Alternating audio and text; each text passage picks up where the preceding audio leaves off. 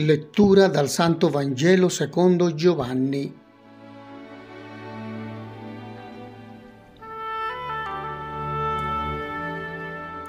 In quel tempo stavano presso la croce di Gesù sua madre, la sorella di sua madre, Maria, madre di Clèopha, e Maria di Màgdala.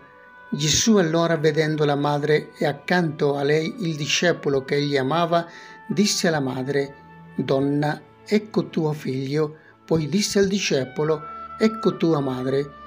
E da quell'ora il discepolo l'accolse con sé.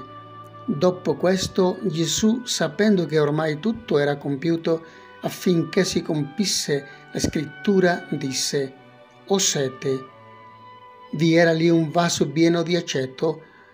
Posero perciò una spugna imbevuta di aceto in cima a una canna e gliela accostarono alla bocca. Dopo aver preso l'aceto, Gesù disse: «È compiuto». E chinato il capo, consegnò lo spirito. Era il giorno della Paresceve, e i giudei, perché i corpi non rimanessero sulle croci durante il sabato, era infatti un giorno solenne quel sabato, chiesero a Pilato che fossero spezzate loro le gambe e fossero portate via. Vennero dunque i soldati e spezzarono le gambe all'uno e all'altro che erano stati crocifissi insieme con lui.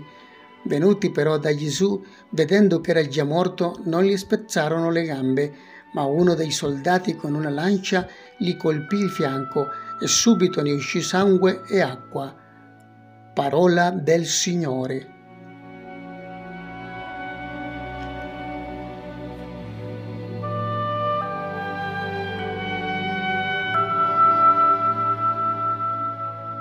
Adamo ha chiamato sua moglie Eva perché è la madre di tutti coloro che vivono.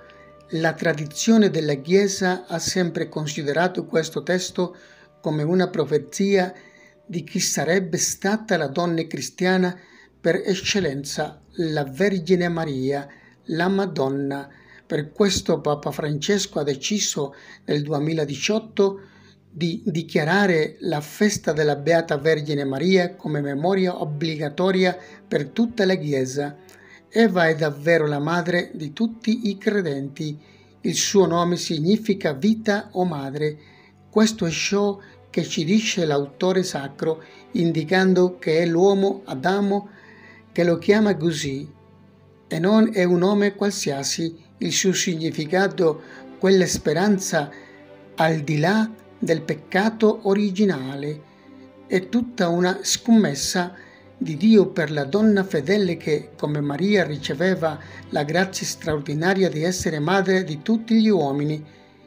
Il pieno di grazia supera quel peccato originale che comportava dolore e discriminazione, anche se purtroppo ciò che l'autore già fa notare in quel momento è ancora troppo presente nella nostra società e anche tra i cristiani. Il testo alternativo del libro degli Atti è molto significativo nell'importanza di Maria nella comunità apostolica che, dopo l'accensione del Signore, si riunisce in preghiera con alcune donne e Maria, madre di Gesù e dei suoi fratelli nel cenacolo.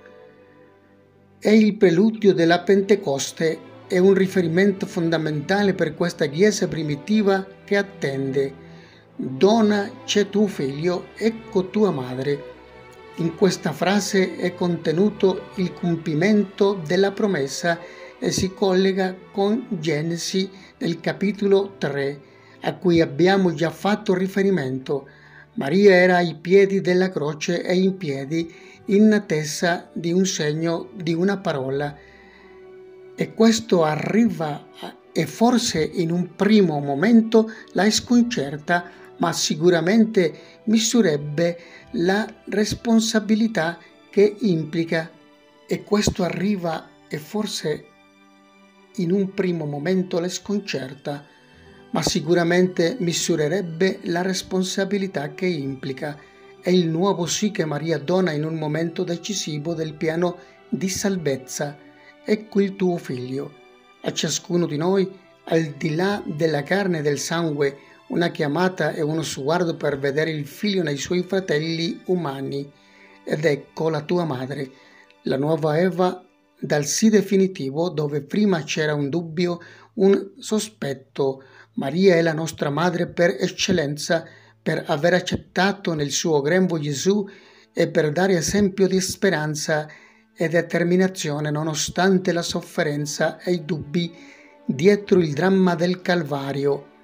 Ma nel racconto di San Giovanni bisogna sottolineare anche la consegna dello Spirito da parte di Gesù nell'ora della morte, una Pentecoste anticipata a quella del cenacolo e in mezzo a un paesaggio desolato e oscuro. E c'era anche Maria che guardava in attesa verso suo figlio e riceveva subito questo segno divino dell'amore come nell'Annunciazione.